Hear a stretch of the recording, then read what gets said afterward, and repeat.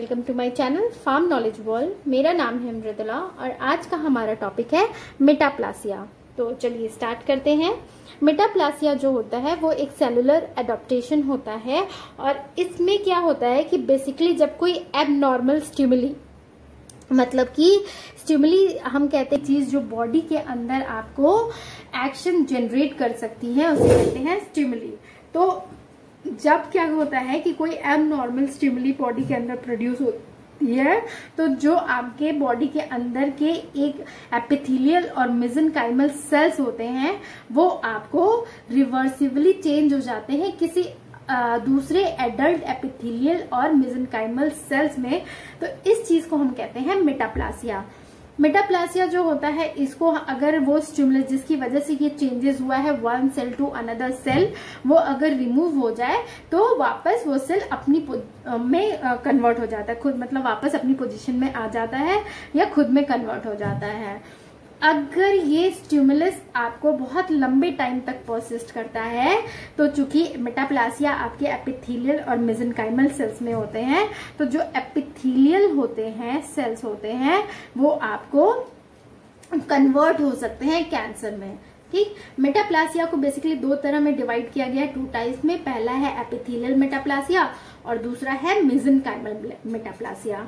तो epithelial metaplasia जो होता है वो बहुत ज्यादा कॉमन होता है और इसमें जो मेटाप्लास्टिक चेंजेस होते हैं, मतलब वन सेल जो होता है वन सेल से दूसरे सेल में जो कन्वर्ट होता है वो आपका या तो पैची हो सकता है या तो फिर डिफ्यूज हो सकता है। ठीक, और इसमें जो आपके स्ट्रॉन्गर सेल्स होते हैं वो आपके कन्वर्ट हो जाते हैं लेस वेल स्पेशलाइज्ड एपिथेलियम में। ठीक, जो एपिथेलियल आपके कन्वर्ट हुए होते हैं वो चूंकि लेस वेल स्पेशलाइज्ड होते हैं और उनमें जो होता है म्यूकस कवरिंग नहीं होती है, प्रोटेक्टिव म्यूकस कवरिंग, तो उसकी वजह से उनमें इन्फेक्शन होने के चांसेस जो होते हैं वो बहुत ज्यादा होते हैं। अपॉन कि आपके कौन से टाइप के एपिथेलियल सेल्स जो होते हैं वो ट्रांसफॉर्म हुए हैं, आपके दो तरह के एपिथेलियल मेटाप्लासिया होता है। पहला है आपका स्क्वैमस मेटाप्लासिया और दूसरा है कलमनार मेटाप्लासिया। स्क्वैमस मेटाप्लासिया जो होता है वो बहुत कॉमन होता है और इसमें अगर कोई कंटिन्यूअस क्रोनिक इरिटेशन, मतलब बहुत ज्यादा इरिटेशन हो रहा हो, जो कि जिसका रीजन आपका मैकेनिकल हो सकता है, कोई केमिकल हो सकता है या फिर किसी तरह का कोई इन्फेक्शन हो सकता है, तब इसमें जो स्क्वैमस एपिथेलियल सेल्स होते हैं वो वन से सेकंड एपिथेलियल सेल में कन्वर्ट होते हैं। जैसे कि आपके जो बहुत ज्यादा चेन स्मोकर होते हैं उनमें जो ब्रोंकस होता है वो चेंज हो जाता है।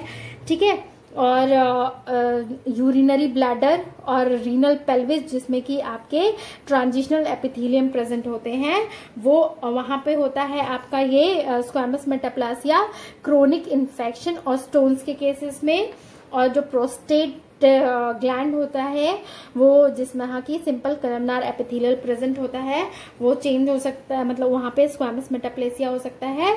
क्रोनिक प्रोस्टेटिस और ऑस्ट्रोजन थेरेपी के ड्यूरेशन में। ठीक, सेकंड है आपका कलमनार मेटाप्लासिया। तो ये आपके इस कंडीशन में क्या होता है कि जो कलमनार एपिथेलियम होता है वो ट्रांसफॉर्म हो जाता है, जैसे कि आपके जो सीरोस्ट्रेटिफाइड सिलिएटेड कलमनार एपिथेलियम होते हैं क्रोनिक ब्रोंकाइटिस में और ब्रोंकियोटासिस में वो कन्वर्ट हो जाते हैं, मतलब वहां पे जो आपके कलमनार सेल्स प्रेजेंट होते हैं वो कन्वर्ट हो जाते हैं दूसरे सेल्स में। ठीक, फिर आपकी क्रोनिक गैस्ट्रिक अल्सर जब ठीक हो जाती है तो वहां जो आपके कलमनार सेल्स प्रेजेंट होते हैं वो चेंज हो जाते हैं, इंटेस्टिनल मेटाप्लेसिया हो जाता है वहां पे।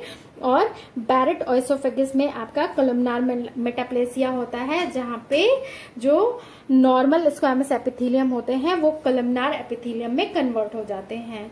ठीक है, सेकंड है आपका मेसेनकाइमल मेटाप्लासिया। मेसेनकाइमल मेटाप्लासिया में जो होता है वो जो मेसेनकाइमल टिश्यूज होते हैं वो वन फॉर्म से सेकेंड फॉर्म में कन्वर्ट हो जाते हैं, जैसे कि आपका ओइसियस मेटाप्लासिया। ओइसियस मेटाप्लासिया में जो होता है वो बेसिकली होता है, मतलब ओइसियस मेटाप्लासिया बेसिकली होता है आपका फाइब्रस टिश्यू, कार्टिलेज और मिक्सॉइड टिश्यू में बोन का जो फॉर्मेशन होता है उसे कहते हैं। तो इसके एग्जांपल्स में है कि एल्डर पीपल में, जो ओल्ड एज पीपल्स होते हैं, उनमें जो लैरिंक्स और ब्रोंकी होता है उनका कार्टिलेज जो होता है वहाँ पे न्यू बोन्स का फॉर्मेशन हो जाता है। वैसे ही ओल्ड एज में आपके आर्टेरियल वॉल्स भी जो होते हैं वहाँ भी चेंजेस हो जाते हैं। ये था अबाउट आपका मेटाप्लासिया के बारे में। अगर आपको मेरा ये वीडियो पसंद आए तो प्लीज़ इसे लाइक और शेयर करें, और अगर आपने मेरे चैनल को सब्सक्राइब नहीं किया है तो प्लीज़ इसे सब्सक्राइब कर लें। Thank you for watching.